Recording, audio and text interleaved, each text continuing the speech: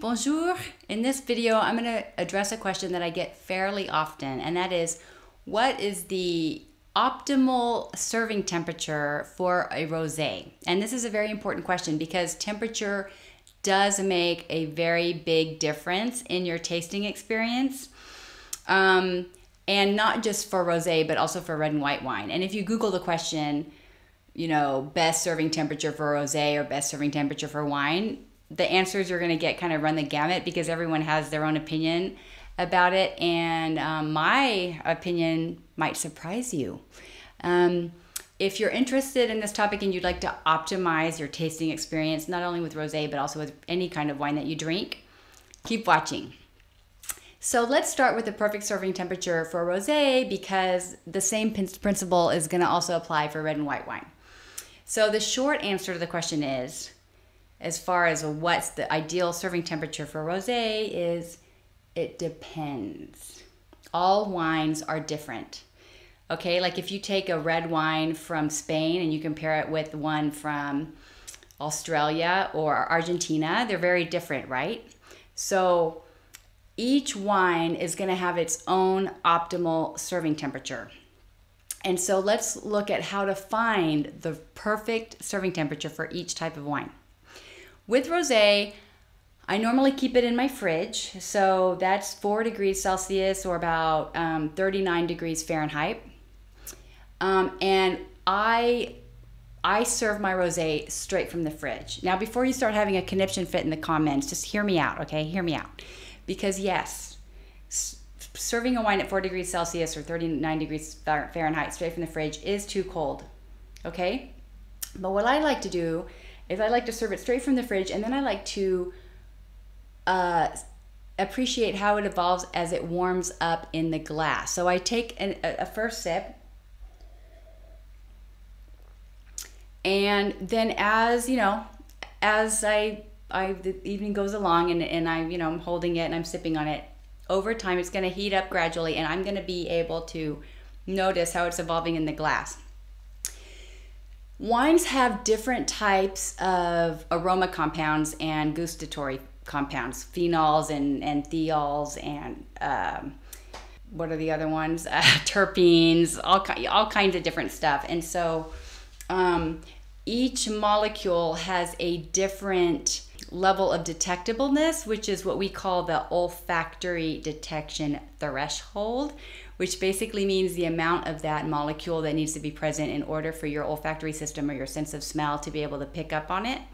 And also, all of these aromatic compounds have different levels of volatility. So depending on the level of volatility, the compound is going to start getting released into the atmosphere at a different temperature.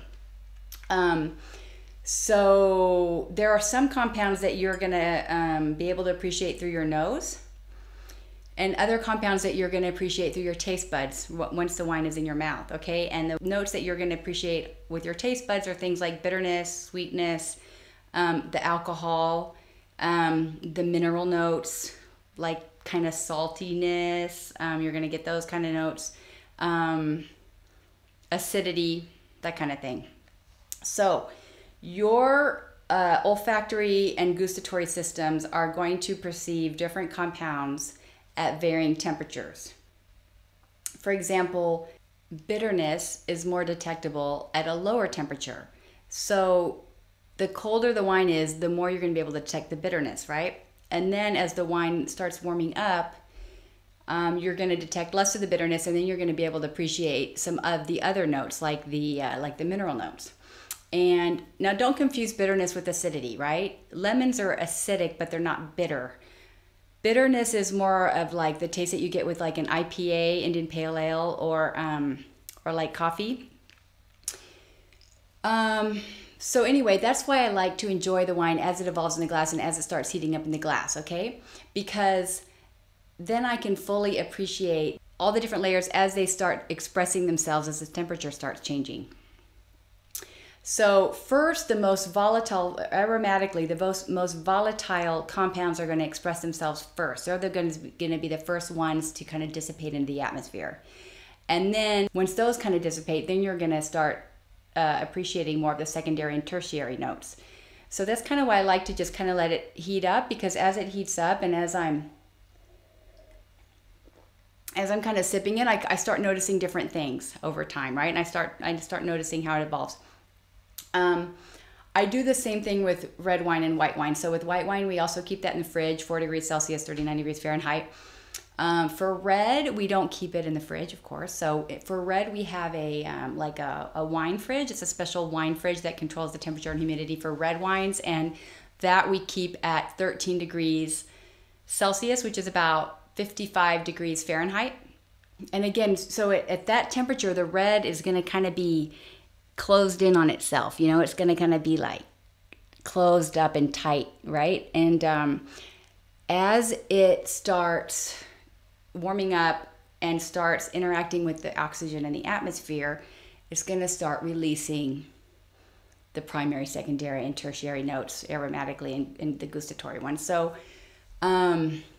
it's just an amazing way, in my opinion, to experience wine, because it's almost like you get to go on a journey with it as it evolves in the glass.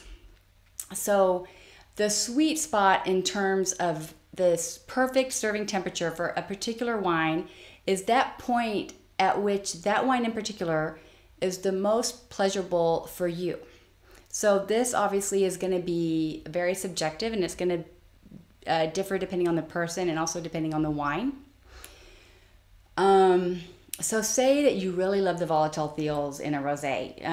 Some of the volatile theols that you find in a Provence rosé are going to be like the grapefruit and passion fruit notes.